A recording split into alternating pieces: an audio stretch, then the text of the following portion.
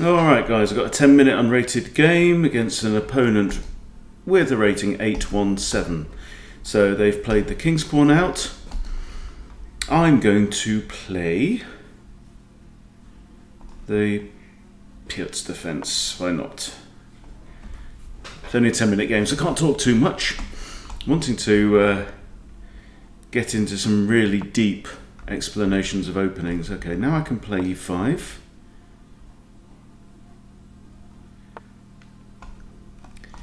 Let's play the knight out here. So he's defending that pawn, I'm attacking it once. Okay, that looks natural. If I capture with my pawn, he's going to have to recapture with a piece, most likely the knight. If he captures me,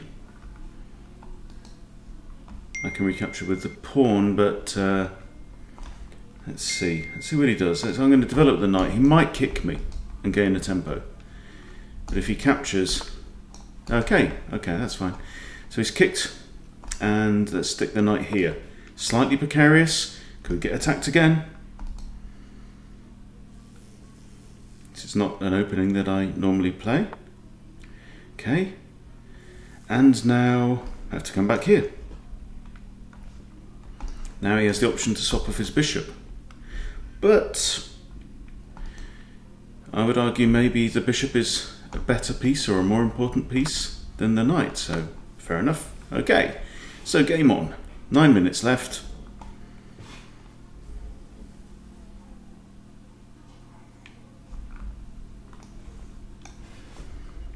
Thinking of maybe pinning the knight. My bishop is quite mobile now. My opponent no longer has a light square bishop. Now this is a prophylactic move, it's a preventative move, so he's stopping me from playing either my knight or my bishop to g4. But it may come back to bite him at some point in time, because this pawn is now a target.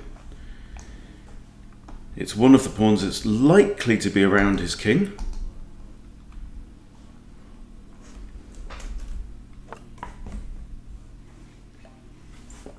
Okay, so he's come out with another pin.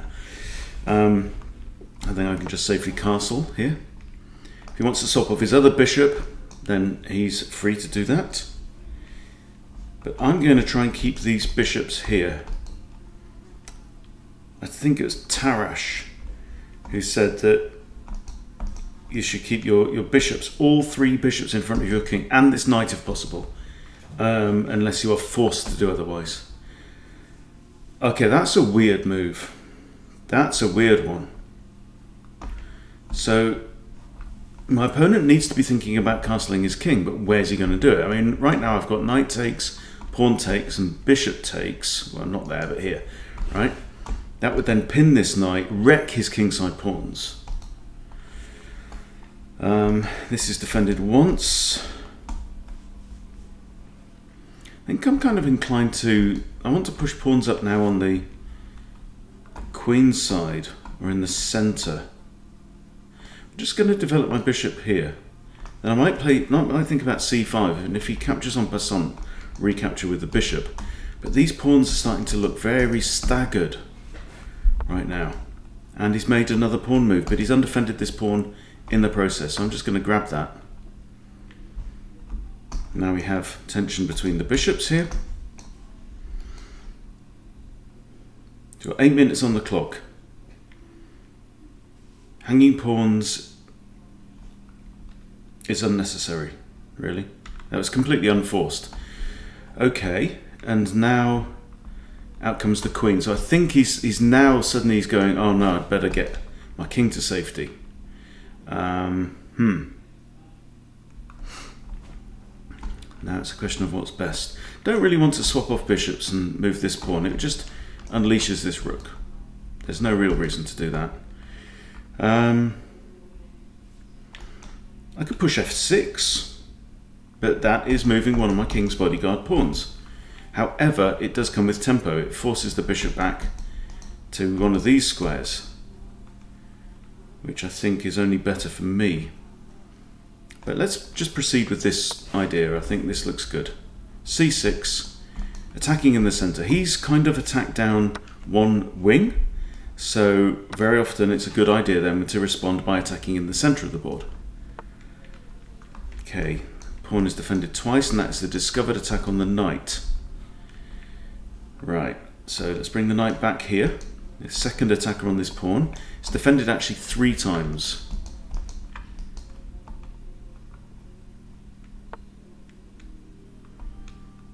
That pawn's defended twice. But I can now maybe think about h6 being an idea. h6, try and kick the bishop, but also I'm preventing this move. But if he plays that, I've just got g6, and I think that's actually stronger. I think that's okay. So, with that in mind, maybe queen b6, looking at this pawn. I think that's all right. 2 attackers on here, 3 defenders. No defenders on the b2 pawn. I have mobile rooks. My rooks are connected. I've now completed development. My opponent has not completed development, and he's just reacted with a yet another pawn move. This knight's effectively pinned because the bishop behind it is undefended right now. So maybe I should just casually centralize my rooks. Okay, that's defended by the queen. Not sure on the point of that rook move though. So now he can't castle kingside because the rook's moved. So he can only castle long. But he's already really messed up his pawns. He's got no d-pawn. Okay, so what do we want to do now? I think simply centralize the other rook. This is the cherry on the cake of development. That's not bad. Like I said, I do have g6. If pawn takes, take with the other pawn. So he is threatening check. This pawn's a long way away. Okay, I'm going to capture the f pawn. Still 3 defenders on there.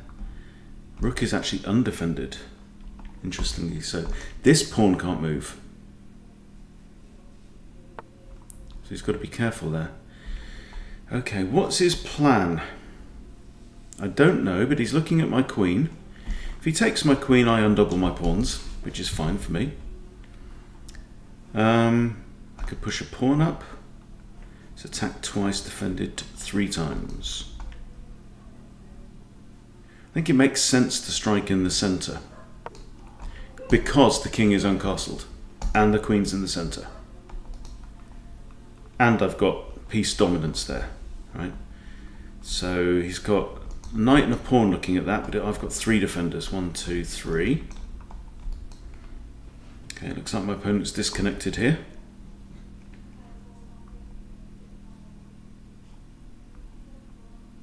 So I'm currently learning these principles. There are loads and loads of principles in chess, all of which can be bent or broken. But I've got, I'm working through a new book called Logical Chess, I think. Every Move Explained. Okay, he's going to auto-resign in 10 seconds, apparently. I think we've got a decent position here. It's still worth having a look and analysing. And see what the engine thinks were good moves and maybe not so good moves. Okay, so I've won through abandonment. Okay, so let's have a look at the game report.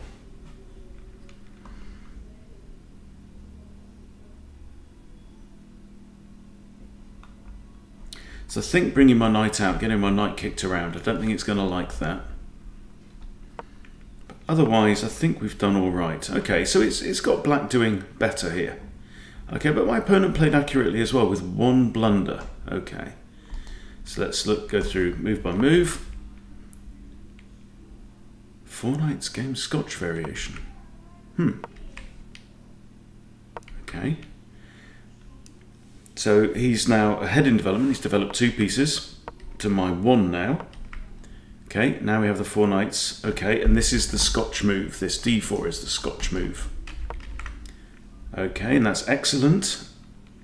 Our best, yeah. kicking the knight, and it says I should have brought my knight back. Okay, that would have blocked in this bishop, but it did allow this, which is best again, so he's up a pawn now, equivalent, and bishop takes and doubling the pawns. Yeah, so this is what we expected. It's saying that here white is doing better, which is fine. The point of my videos is not just to annihilate every opponent, it's to learn lessons. So, okay, bishop e7 is best, preparing to castle, developing a piece.